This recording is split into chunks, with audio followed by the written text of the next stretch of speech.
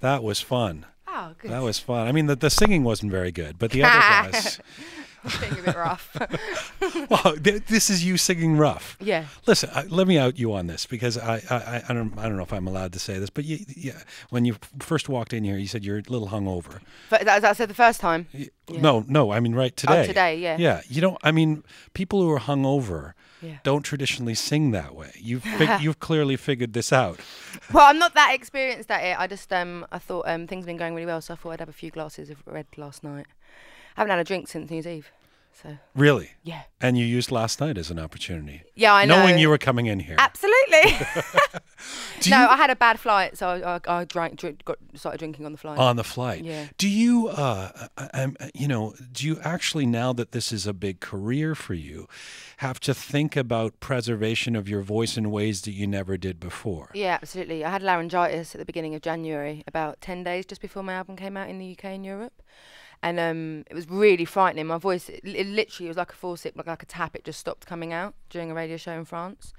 And I've never been terrifying. I've never been so shaken in my life. So I've given up smoking. It's been like 5 weeks and 6 days now. Congratulations. No spicy foods, no vinegar, no citrus. No spicy foods? No, yeah. I've got to steam every day, twice a day. For my throat, and no drinking, no fizzy drinks. So you have rituals. You're fully in. Yeah, it's a schedule. It's regimented. And what you steam, meaning you just put your head over a boiling bowl of water or something? Yeah, pretty much. Yeah, to lubricate my throat. I see.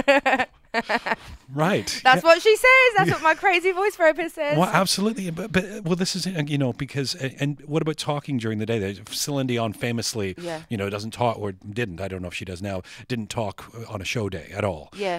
To preserve her voice. Yeah, that'll be pretty much happening on my tour, yeah. I have to be quiet for at least 2 hours a day. Wow. Well, I guess so, because you don't just sing, you sing. I mean, you sing out when you sing. You're kind of giving it, but you don't feel that. That feels natural to you. What you just did there. Yeah. Yeah, it's fun. Your voice doesn't feel strained, right? No, not at all. I mean, it wasn't as easy as it normally is, but Did you have to learn to sing properly? Did somebody, after you started to become well-known and sell all these records, did a vocal coach go, okay, now you're going to let me show you how to do this right? Or did you always kind of sing from your body? You know where it was coming from? Yeah, I've always, I think I've always like kind of sung from my diaphragm. I don't think I've ever sung from my throat and stuff like that. But no, I never had any coaching or any lessons before, and I still don't. I do warm up now. I never used to warm up. So I've got my kind of little thing before. Right. Just to protect it, because it's like, for years, you do whatever you want, and then when, you don't think you're going to have to use your voice as much as you do, because you don't think you're going to get signed and stuff like that. Do you know what I mean? So you've got to look after your voice now, because I do a lot of stuff. Do you have a voodoo remedy if something goes wrong? No, just hot water and honey. It's just here. That's okay. Yeah. That's and old school. I go silent, and I have a chalkboard and I write on that. It's pretty old school. Really? Yeah. So you have a chalkboard with you on tour in case something happens? No, I use a notepad, but at home, my poor mother. Wow. Yeah. All right. Well, no. I try my best. Got to look after it. It was so frightening. Well, yeah, it's your gig. Yeah. No, but even just the thought of, even if I, wasn't didn't do singing every day, just the thought of not singing in the shower makes me sad. Just not being able to sing. It's horrible. But if your voice hurts, then you can't sing in the shower. You have to write things on the chalkboard to yourself. Yeah, then the chalkboard gets washed off with the water. It's a disaster. I spoke with you on the phone a number of months ago when we premiered that song, Rolling in the Deep, here, a North American premiere here on Q. And back then you described how you'd matured and become, I'm quoting you, less stubborn and less bitter since your last record. I mean, musically, you can hear the growth. Tell me about personally, because the last time you were actually in here, you were exhausted. Yeah. I mean, you had been touring nonstop. I almost felt bad that we brought you in here for an interview. You looked just like always fun. And you said, I can't wait to get home, and just be at home, be with my mom and hang out. How are you feeling personally now? I'm fine. I'm really good. Yeah, I mean, I had a lot of time to recoup and stuff like that. And no, I'm in a good place. I'm happy. How do you feel like you've grown personally? I just feel like I've kind of been exposed to a lot more. I've had 2 extra years. And I've just seen, I used to not really care about learning about things. Like, I was a stubborn teenager, and I used to think that everything I knew was everything I always needed to know. And, I was, not in a horrible way. It was just, I guess I was quite lazy. Whereas now I'm like, I want to be a bit of a sponge and soak everything up. And like what? What do you want to learn now? Like, wine and food and agriculture and like politics and traveling. I hate flying, but I like to travel. Right. All sorts of things. Like Agriculture. Just everything. I just want to like try and know. It's like about before it was literally boys and music. Right. That was my life up until about a year and a half ago. Right.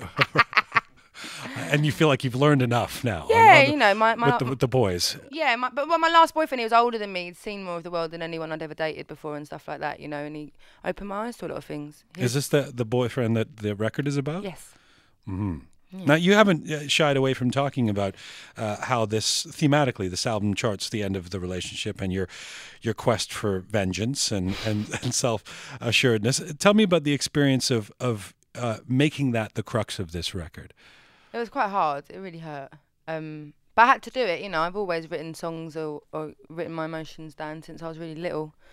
So it had to be done. And I felt like I was going on a real journey with myself when I was writing this record. The first record, I just wrote it. Do you know what I mean? It was about my first boyfriend, the first album. But it was just, there was nothing kind of, I don't know, I just did it.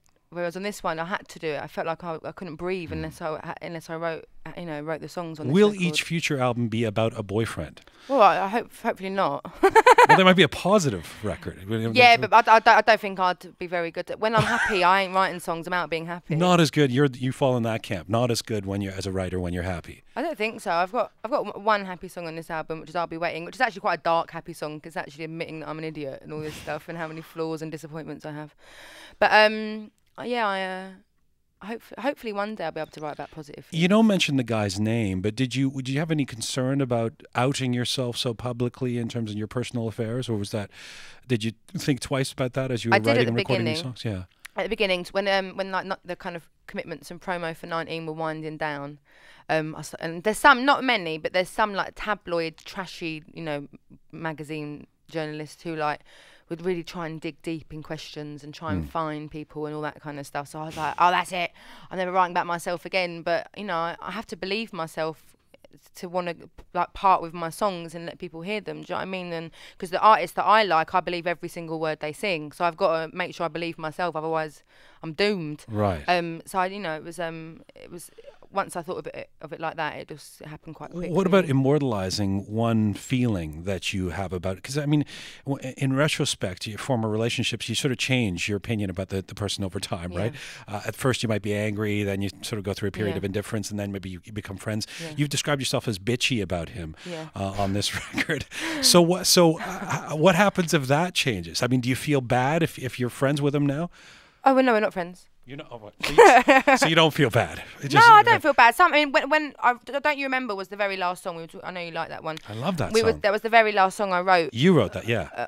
For this record. Yeah. I wrote it when I was in California, and it got to the point where I was so exhausted from being so bitchy about him and like being angry and being bitter and stuff like that I started reminiscing, and I couldn't remember why I loved him, and then I did start remembering like how if he didn't text me back within a minute, I'd totally freak out, like, and how my whole body would shiver when he just touched me and say hello, and I find it quite devastating how, you can just fall out of love with someone, So yeah, I mean, I did go on that journey, and that comes out in songs like "Don't You Remember" and "Someone Like You." I'm at total ease with it. After I wrote that one, I was on my hands and knees crying for feeling, finally freed. So and what does a song like "Don't You Remember," because it is my fave, which you've refused to play for me here. I haven't refused. I'm kidding.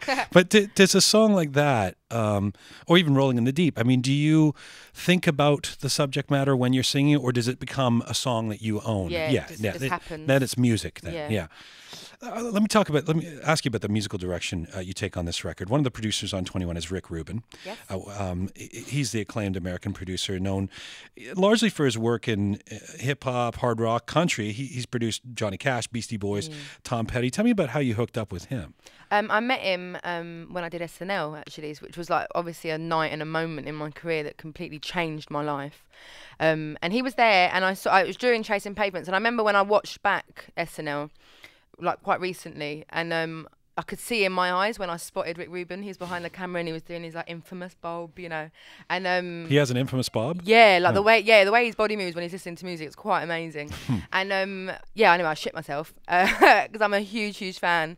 And I met him backstage and he was lovely, really nice. And then we kind of bumped into each other like completely unplanned a couple of times. And then at the Grammys in 2009 was when we both mutually kind of decided to do the record together. I didn't ask him because it's a bit egotistical in it to ask Rick Rubin, hey, do you want to do my record, Rick? Well, not when you're Adele. Oh, no, 2 Grammys and... No ways. Anyway, it just sort of happened. And he asked you. Yeah. He said to you, if I got the story right, yeah, he said to you, let's do a record. Let's do a record together. Yeah. And he came to my Hollywood Bowl show, and I remember he said he wanted to portray my live show on record, you know, because he thinks they're very different and stuff like that. He was pretty amazing though, like just like how authentic it is, and like it's all about the song. Do you know what I mean? And sometimes that's quite easy to forget. Sometimes with the kind of the ever-changing styles that are popular, and you know, in terms of the charts and all that, which is very much a part of my life. That's the kind of music I like. But to like be reminded that it's all about the song and all about the music and how a song moves you, it was very important. How hands-on was he? Well, this is the thing. I started like hacking myself, thinking, "Oh my God, I'm working with a producer who's never going to come," and stuff like that. From what people said and stuff like that. What do you mean never going to come? He people like he never comes to the studio. He comes in, says yes or no, and then leaves. I was like, "Oh my God, oh my God!" But he was. I'd arrive and he'd be there, and I'd leave and he'd be there. He was very involved, you know, very. And what did he tell? What's something he told you that will stick with you? Do you remember something that you learned? You're talking about learning things from I think Rick it was Rubin? all about the song. You know, it's like you have to decide on a song about how it makes you feel. You know, how it moves you. What about this move into? I mentioned off the top that there's more eclectic sounds, and including sort of a country sound at times on this record, more boldly pop at times. There's a blues sound. What was it? Tell me about exploring the countryside, for example. That was when I was on tour here. Some of my crew, my driver, and my tour manager, and some of the bands and stuff like that. And then fans started doing it. Started making me compilations and mixtapes or suggesting artists and stuff like that, just because I knew nothing about it, you know, because it's not the only country I know is like a crossover tune like Shania Twain or Leanne Rimes or Dolly's 9 to 5 or something like that. Do you know what I mean? Because it's not part of my culture, or mine and my family's culture anyway, in the UK. And so I was fascinated by it and I loved it, and it just sort of I felt really moved by it, you know, and that was that thing that Rick told me, and it was how instant it was. And there's so many songs these days that I do like, that after 9.5 minutes I'm like, what the hell is this song about? Do you know what I mean? And with country it's just so instant, immediately first chord or a note or something and you just know it, you know. And I love the storytelling, and I can be in any situation, put my headphones on and be taken off into a fantasy world, which is what I like about music. By who? Like, what's a country artist that you really like now? I love Alison Krauss. Oh, yeah. I think she's amazing, and I discovered her just before everyone started doing the compilations, when the Raising Sand record came out with Robert That's Plant right. and T-Bone Burnett. And actually, when I was speaking to you, was I going on about it? You were you were in November. You were. Where were you? Were backstage? I was at Jules Holland with Robert Jules Plant. Holland, and you saw Robert Plant. Yeah, yeah. He was like standing near you or something at the time. Who's since been here, and what a great guy he's amazing, is. Yeah. So I fell in love with her through that, and T-Bone Burnett, some of the bluegrass stuff. Love Garth Brooks, Loretta Lynn, the Carter family. Love Johnny Cash. I've always known a Johnny Cash, you know, and June Carter is one of my idols. I love her. But lots of stuff, and then, you know, more modern country as well, like Lady Antebellum and stuff like that.